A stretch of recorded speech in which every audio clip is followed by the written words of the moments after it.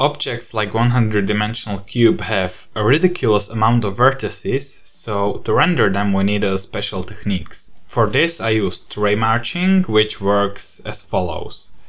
We shoot rays out of the screen and the ray looks at the closest distance to an object and moves the distance. And then it repeats it until it hits an object. Distance to an object is often referred to as a distance field.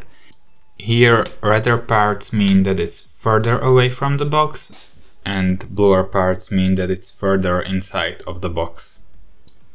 And it turns out that for some very complex objects like 100-dimensional cube, the distance field can be computed pretty cheaply. Also, if you want to do some lighting, you can find the normal vector by just finding the gradient.